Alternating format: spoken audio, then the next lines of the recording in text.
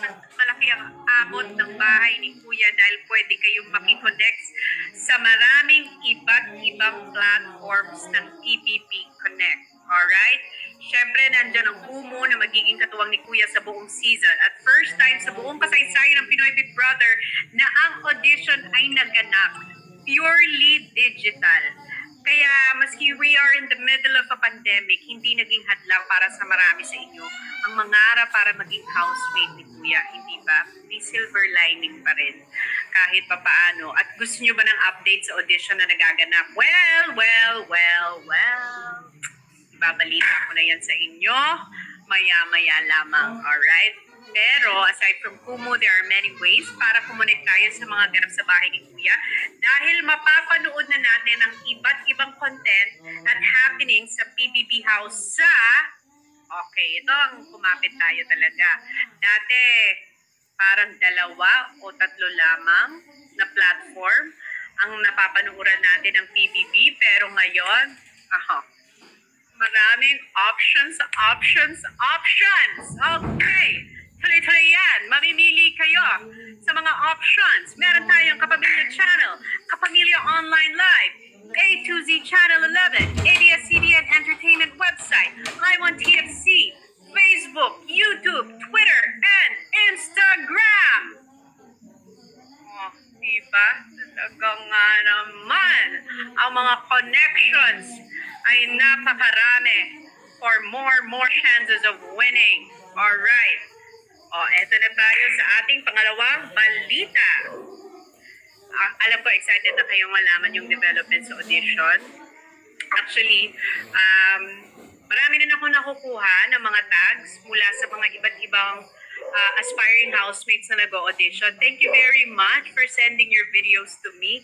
Kung pwede lang akong mamili, pasok na kayong lahat. Kaya lang parang wala akong authority mamili ng housemate. Parang sila Kuya ang magde-decide doon. But thank you very much for sending me your videos. Nakakatuwa. Sana yung isa sa mga napanood ko makapasok talaga sa bahay ni Kuya. Alright? Pero syempre, nagpapasalamat tayo sa lahat ng nagbigay ng kanilang audition stories sa pamamagitan ng Kumu dahil ito na po ang pinakamalaking auditions ng Pinoy Big Brother sa loob ng 15 years. Dahil as of today, umabot na sa tumataginting na. Kumapit kayo sa dami ng nag-audition. 144,947 audition entries. Diba? Isang pa-confetti naman yan. Ayun, halo-halo ang pinadala. Alright. Okay. Imagine niyo yun. 144,947 audition entries ang nakuha ni Kuya mula sa mga aspiring housemates dito sa Pilipinas at sa ibang bansa. Nakita niyo kung gaano kadami ang gustong makikonek kay Kuya. Kaya naman, patuloy pa rin pinapanood ni Kuya ang bawat audition. Imagine niyo, there are 24 hours in a day.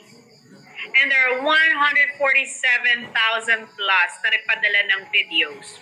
Wala nang tulugan ito. Talagang maya't maya ang panood ni Kuya ng mga videos para talagang lahat kayo ay masala at mabigyan ng pagkakataon. Alright, lahat yan ay pinapanood nila, sinasalang mabuti, kinikilatis at inaalam kung sino ang karapat-dapat na pumasok sa bahay ni Kuya. Alright? Nagustuhan niyo ba yung aking wind effect? Diba? Parang kala mo may concert.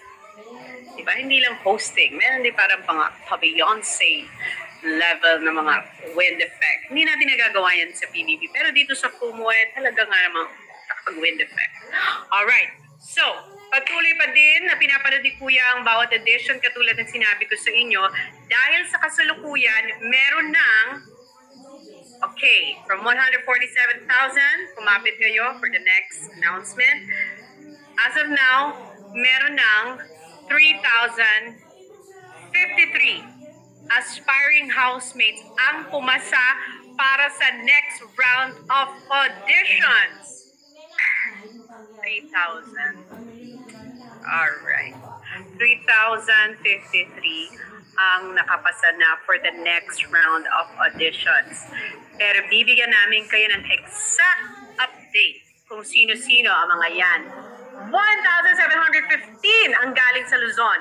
520 ang galing sa Visayas. At 592 ang galing sa Mindanao. At 226 ang galing sa ibang bansa. Alright, ang dami niyan. Sila ang nakapasa for the next round of audition. Only the best will come from the biggest auditions ever. Dahil sa dinami-dami ng audition entries namin natanggap at patuloy na pinapanood, ang 12 official housemates lamang ang mapipili at maswerteng makakapasok sa loob ng bahay this season. Pero paano kaya sila makakakonect sa isa't isa? Well, yan ang ating aabangan sa takdang panahon. Alright? So, imagine from among the hundreds of thousands of entries, 12 lamang ang maswerteng makakapasok sa bahay ni Kuya. Alright?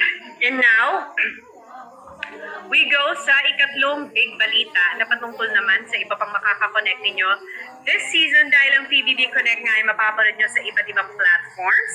Makakasama ko sa season na ito ang dalawa pang malapit sa aking puso at kilala nyo sila. Sila ang lagi nating kasama rin every season dito sa PBB. Ang dating border sa bahay ni Kuya Bianca Gonzalez is still and will be a part of PBB, always and forever, of course.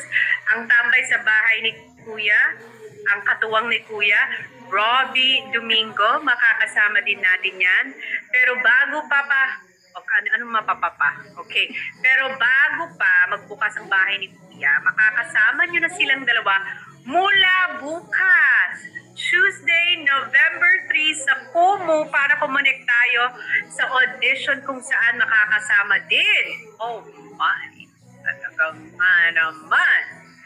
Makakasama nyo rin si Direk Loren ng live at 8 p.m. At live nyo rin malalaman kung sino sa mga aspiring housemates ang mabibigyan ng star para magpatuloy sa next round of auditions.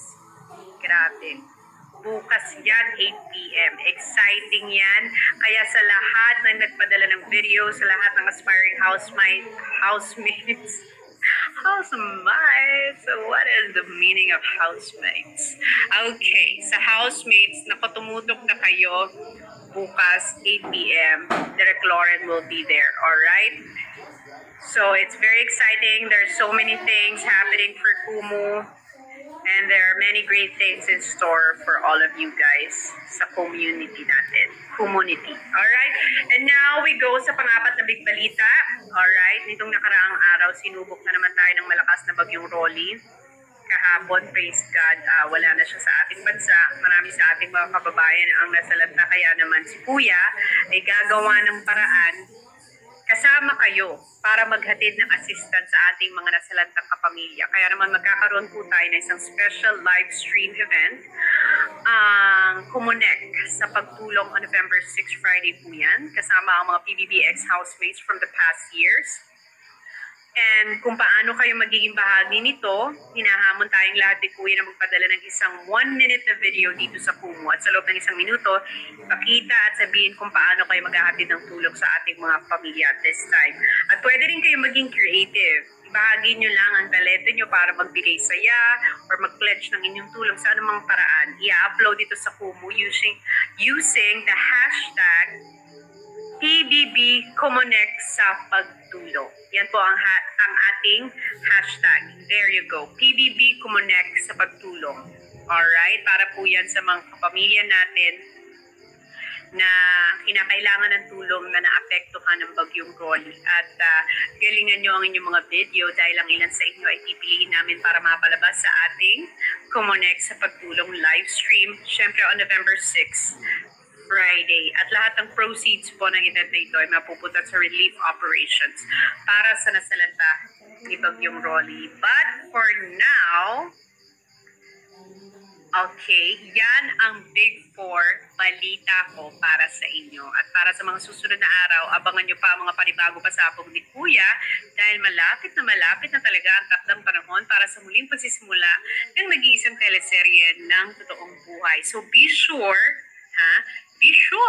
na kumonek kayo sa lahat ng aming social media accounts. Alright? Facebook at Instagram, and PBB ABS-CBN naman sa Twitter at dito sa Kumu. Alright? And I think that is it. Naibigay ko na ang 4 na bigating balita na gustong ipahatid sa inyo ni Kuya. Nagawa ko na ang task na pinagagawa niya sa akin. Alright, maraming salamat sa mga kumunik sa akin ngayong gabi at sa lahat ng nagpadala ng kanilang virtual gifts na talagang namang tuloy-tuloy. Alright. Mabentang mabenta ang halo-halo. Thank you so much. Alright. At isang malaking virtual hug sa inyo. Namiss ko kayong lahat batiin ng hello Philippines and hello world. You know, we are thriving, we are surviving during these trying times. I can't wait na makasama kayong muli gabi-gabi para maghatid sa inyo ng mga exciting na mga stories ng mga bagong housemates na papanuorin natin sa loob ng bahay ni Kuya. Kaya naman, that's it, mga kapamilya. Let's stay connected. At muli, ako po si Toni Gonzaga para sa nag-iisang teleserye ng totoong buhay. At ito, ang Pinoy Big Brother Connect.